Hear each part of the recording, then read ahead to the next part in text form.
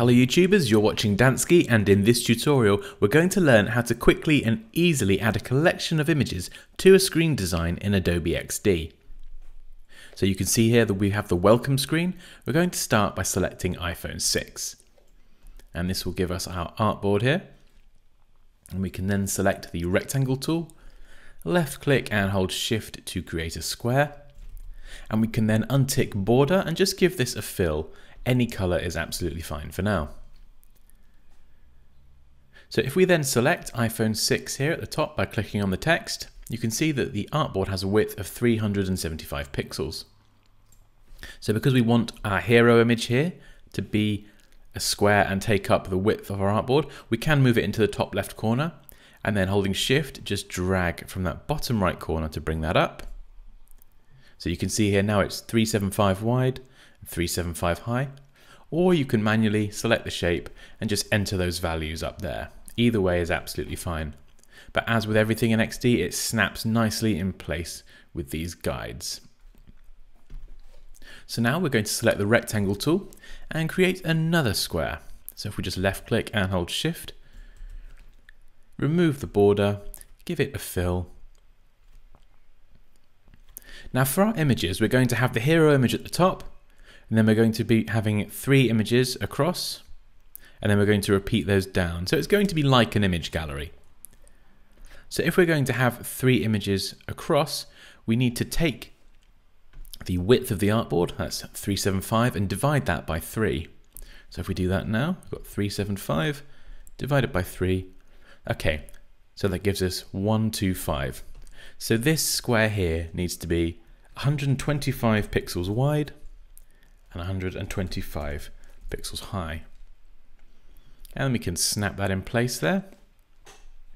Now what we're going to do, we're going to select this smaller square, click on the repeat grid button over here in the property inspector, and you'll see you get these green guides pop up.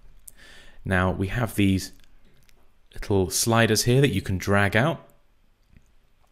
So if we left click and drag on that right one, and we're going to drag this all the way to the edge. So it should snap nicely at the edge of the artboard there.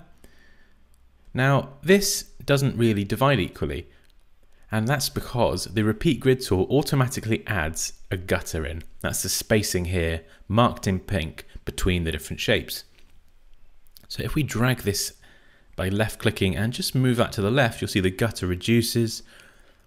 Now, based on our calculation of dividing the artboard width by 3, the gutter should be 0. We've divided it exactly by 3, so there's no divider, no spacing. All the images are going to line up next to one another.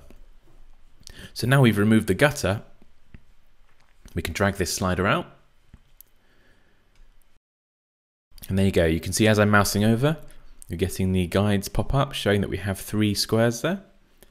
And we could do the same with the bottom one. We'll drag that all the way to the bottom.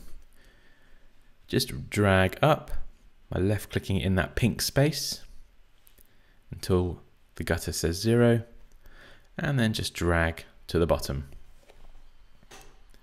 So there we go. We've now created our repeat grid group at the bottom there. So we have this one image space at the top. We have a repeat grid down here with lots of image spaces. So the next step is to select this top image, and I'm going to bring up my folder of images. Now I've numbered them 1 to 9, and all I'm going to do is just drag number 1, this is going to be the hero graphic, onto that top space and let go.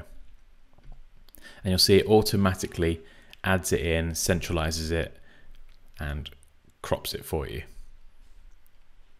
Now what we're going to do is just left click to select the repeat grid group, and we're going to left click on number 2. Remember that the order in which you select these different images will determine what position they go into in your grid here. So if I were to select 2, 4 and 6, image 2, 4 and 6 would be on the top row. But for this tutorial, I'm just going to left click on number 2, hold shift and click on number 9, and then drag all of these onto that top left image space. And you'll see here that it automatically populates all of the other ones with the imagery. And there we go. That's how you quickly and easily add a selection of images to a screen design in Adobe XD. As always guys, please feel free to leave any questions or comments below. Like this video if you enjoyed it. Take care and I'll see you next time.